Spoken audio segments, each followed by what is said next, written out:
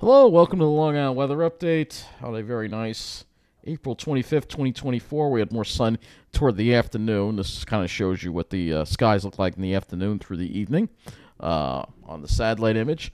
Earlier on in the day, we had definitely a decent amount of clouds in and out. It was not overcast, but we did have a decent amount of clouds. And later on in the day, the clouds kind of pushed off to the south as that high pressure built down from the north. This is our weather map. You see highs dominating over us today, bringing us some really nice weather. And I do a video from Belmont Lake. That's where it went today. You'll see that coming up. And, we got to see some of the maples budding, some pitch pines in the mix, of course. And the clouds that we did have were kind of interesting looking. This was some type of altocumulus or whatever. Really interesting, especially this one here. I mean, that's that's a strange shape for sure. And then toward the evening, we had some upper-level jet chunk come in, which I was not expecting. But anyway, let's go to our weather statistics for the day. First of all, you'll notice on the map, we've got freeze warnings and frost advisories. It's going to be a very cold night tonight, and you can see frost advisories for western Suffolk. Nothing for the city or Nassau, but we could still go below freezing in Nassau. And then freeze warnings for eastern Suffolk, Connecticut, and New Jersey, as well as the Hudson Valley. Looking at the weather map, you can see all of that right there going on. So we got those freeze warnings in effect. Look at that, all around New Jersey and Hudson Valley. It's going to get pretty chilly tonight, and today was pretty cool. So let's see what we got going on out there right now for temperatures. And you'll see Islip is down to 43 degrees. West Hampton's already down to 34. So you know West Hampton's going below freezing for sure. Temperatures generally are in the upper 30s and low 40s pretty much everywhere. Mid-40s in the city. Let's see how Jersey's doing. They've also dropped in their pines as well into the 30s. They'll probably be going below freezing as well.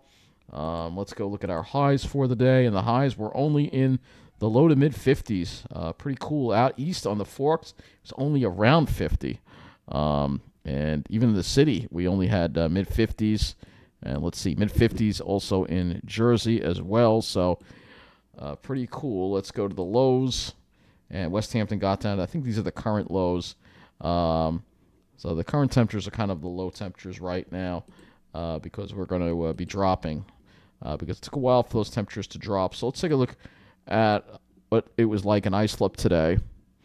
And you'll see we started out with, you'll see here we started out with definitely some cloud cover here and there, but more or less more sun than clouds. Started off with cloud cover in the morning. Actually, it was broken skies in the morning, and then it cleared out. We had northeast winds to begin with, and then they turned southeast as we got. It seems like we have a shortage of observations again in the, but you'll see it started out. So you can see how the temperatures dropped as we got toward morning. Northeast winds. There was a wind, so that's probably why it didn't drop too low. There was a wind, and then the wind started off northeast, and then they came southeast to south later on, and that kind of dropped the temperatures more. So it really kept it on the cool side at Islip for sure. So cool, and let's just see. New Jersey, did they get any radiation? No, they didn't get any either. So generally speaking, a cool day across the area with those nice onshore winds, turning. I'll go a little further west here. We'll look at, I wish I had a site that had a little more observations here. So these sites usually take observations more frequently. All right, Farmingdale did. So you can see how we have the northeast winds to start, and they turn southeast and almost southwest to south with that onshore flow that we had. And again, there was more cloud cover in Jersey, obviously. Because these highs are building down from the north, and that's why. So let's go to our weather or climate statistics for the day. I'm sure we were quite a bit below normal today. Islip had a high of 52 and a low of 40.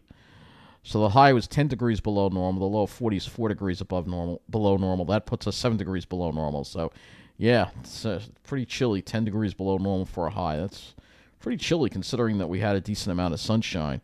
60 degrees for a high at Central Park. That's 6 degrees below normal, and a low of 43. So 5 degrees below normal for Central Park. So you get the idea. Definitely a below normal day. Tomorrow will still be below normal, and then we're going to start, temperatures are going to start rising.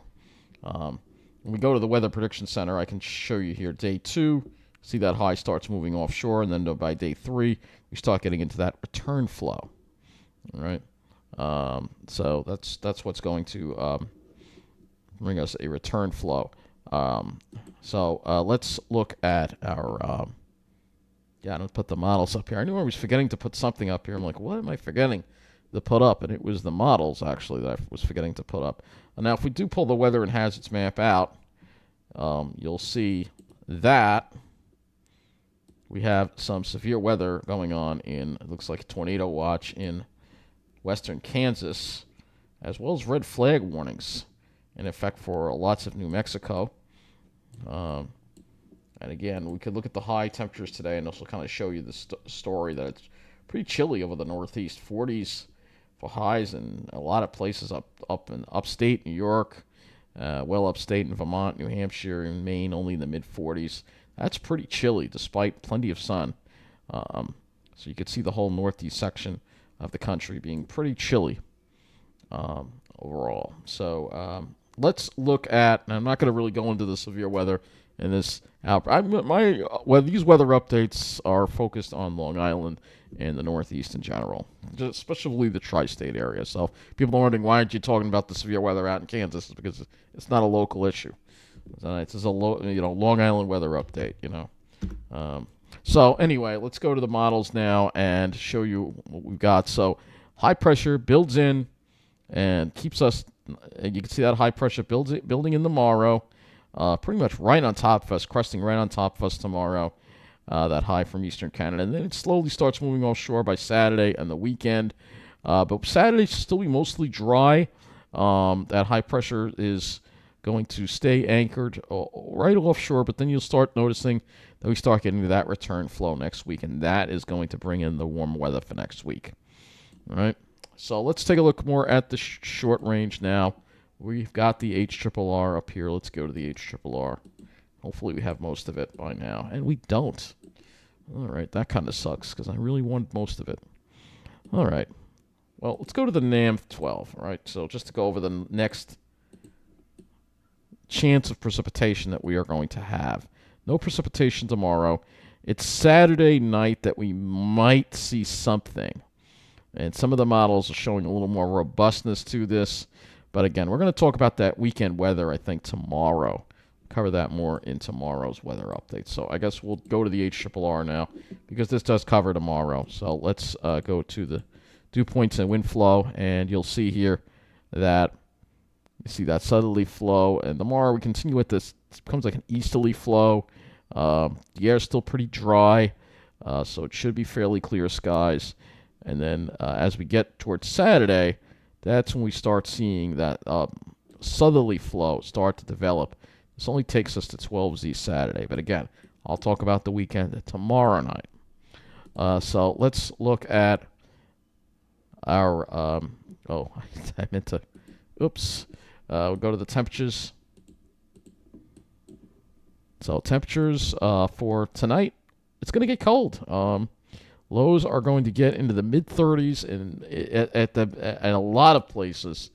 Maybe not the city, but a lot of places, and I think a lot of places are going to go below freezing. The 20s probably likely in the Pine Barrens as well. So a lot of places are going to go below freezing tonight, and there could be some frost and freeze. That's why we have those frost and freeze warnings. Tomorrow, maybe inland it gets a little warmer, like central in New Jersey away from the coast. But generally speaking, temperatures tomorrow are going to be similar to those of today.